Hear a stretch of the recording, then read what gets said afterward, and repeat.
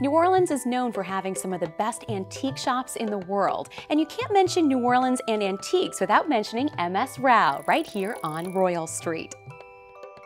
People ask me all the time, how do we pick out what's in our gallery? And I'd like to tell you there's this wonderful science behind it, but I'd be lying.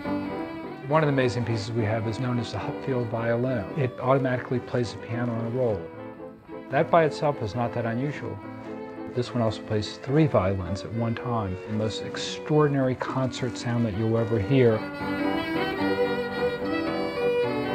It's something that's amazing that you're not going to find anywhere else.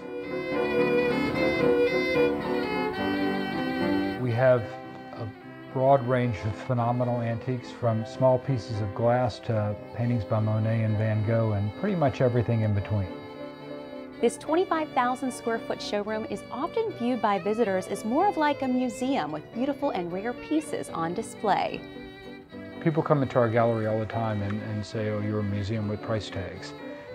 That's somewhat true, except we're slightly better than a museum because you can take some of the things home with you. And you don't have to be a collector to come by and enjoy it. So much fun here. There's even a secret room, and I'm told if you ask nicely, you might be able to get in. We have a room behind a hidden door. It's where we tend to keep our very best art. In that room right now we have 3 Monets, a Van Gogh, 2 Norman Rockwells, 2 Peter Bruegel Jr.'s, and I could go on.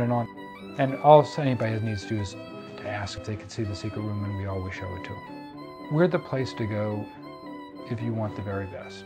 And we try to find things of beauty. We try to find things of historical significance. We try to find things that are unique and rare. Whether you're interested in silver or jewelry or furniture or paintings, and I could go on, we're more than likely going to have something that really blows you away. MS Rao's is a rare gem that you won't want to miss. I'm Flirty Girl, and that wraps up another edition of GoNOLA TV, and we'll see you next time, darling.